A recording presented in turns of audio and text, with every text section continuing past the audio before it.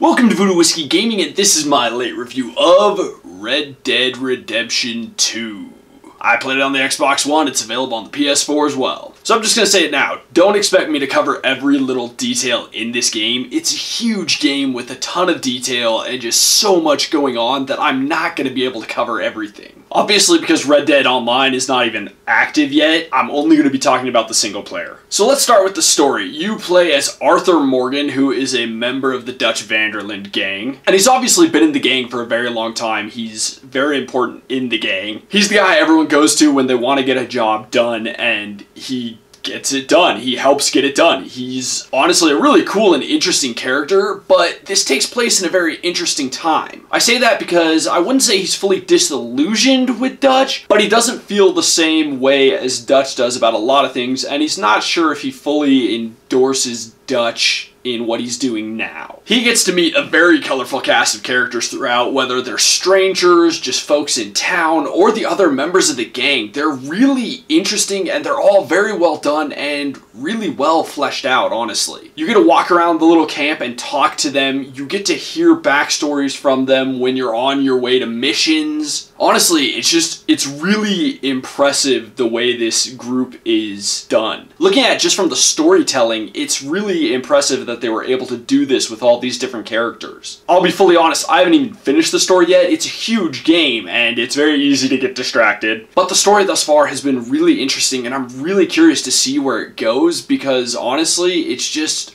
all so well told. So let's get into the audio. The audio is wonderful in this game, from the sound effects of the animals to what's going on in the town to the music. All of that, everything that is ambient and helps build on the world, every bit of that is so well done and does exactly what it needs to do. Then you've got the voiceover work. The voiceover work, I have yet to hit a bad spot of it, honestly. Maybe that's just because I haven't been absolutely everywhere in the game. I do take that back. There was a couple of lines delivered by one of the postmen when I was paying off a bounty that weren't amazing, and that's about it. It was like 2 lines. But seriously, throwing that aside, because you easily can, everything else is so well done. It's just such an impressive game. As for the gameplay, it's an open world adventure western shooter. Man, you can play it first person if you want to, or third person. And I will say this now because this was a complaint I had with GTA 5. I really loved the first person mode in GTA 5, except while I was driving or flying,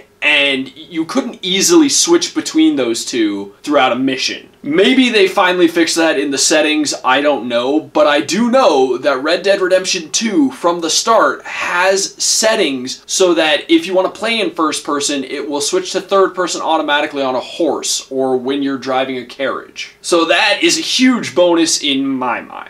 The map is really quite large and it's not overly full, which I enjoy. I love all the random encounters you can get to while going from point A to point B, as well as the strangers you find along the way. This game very much has a mission system, so you go talk to somebody, you get a mission, you go do that mission, whatever it may be. It could be robbing a bank, it could be transporting something, it could be hunting, which then let's get into that. There's the hunting, there's the side games like playing poker or 5-Finger Filet or dominoes. There is just so much to do in this game that it is honestly nuts. I mean, you can go into the small minutia of however you want to get your hair done, shaving yourself, fixing up the camp, just all sorts of stuff. It does strike a good balance of having a ton to do without feeling overwhelming and daunting. Now I'm going to address the only 2 problems I really ran into with this game. The first being that when you're riding from one place to another, your horse doesn't really stay on the trail like it did in the first game. I really enjoyed that. It made life a lot easier, especially when you're doing long distance travels. If you are following an NPC to a mission, you can kind of get side by side with them and your horse will do a good job of auto-navigating, but it's still not quite as good as it was in the first game. So that's always a little bit of a sad thing when the first game does something better than the second game. The next, and this has happened to me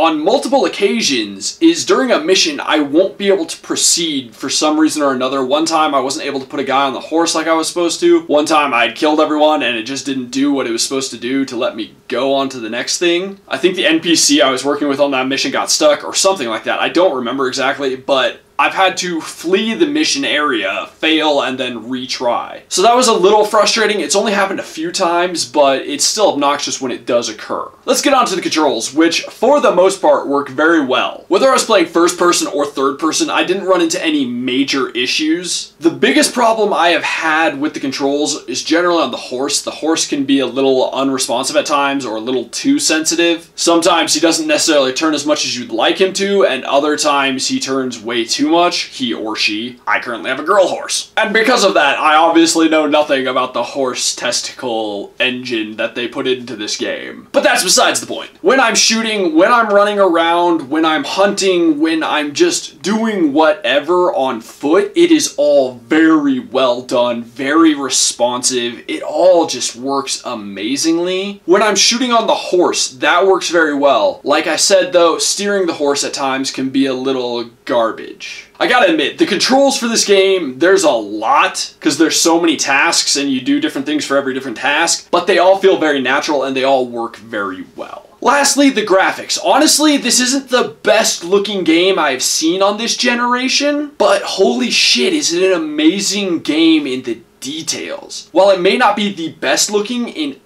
every aspect, the amount of subtle little details in everything of this game is just mind-blowing. There was a part where I was out in the rain and I could see the lightning, and the lightning just looked more realistic than I've ever seen in any video game ever. The way the animals move in this game, the amount of detail in the horse, you can see the musculature of your horse while riding it in just amazing detail. The faces on the characters, the way they move when they're speaking, the way their eyes look, it's disturbingly realistic, honestly. It's just some of the smaller details in like trees and leaves that aren't quite there that I've seen in other games, but that being said, the whole world itself, all the small details, the horse prints in the freaking mud, the boot prints in the mud, the weave of like what your character is wearing, all of that little detail just breathes an extra layer of life into this game. From a visual standpoint, like I said, it's not the best looking game I've seen of this generation, but it is amazing.